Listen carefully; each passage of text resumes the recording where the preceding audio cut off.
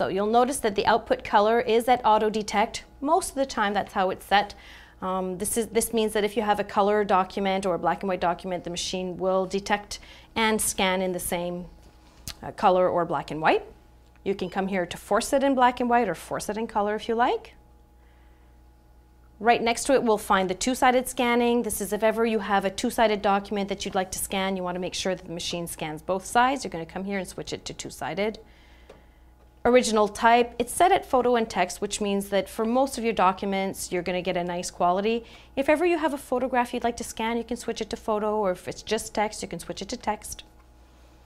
File name. So by default, what you're going to be receiving for file name can vary from organization to organization. We have a file name of scanned from a work center 7855 in this case.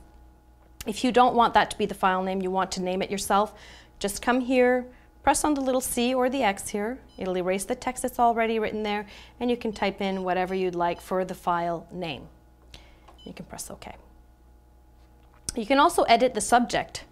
So from here, if you are sending this email, you want to send it to someone else and copy yourself, you could come here, edit the subject, again, press on the little X, and put whatever you want for an email subject.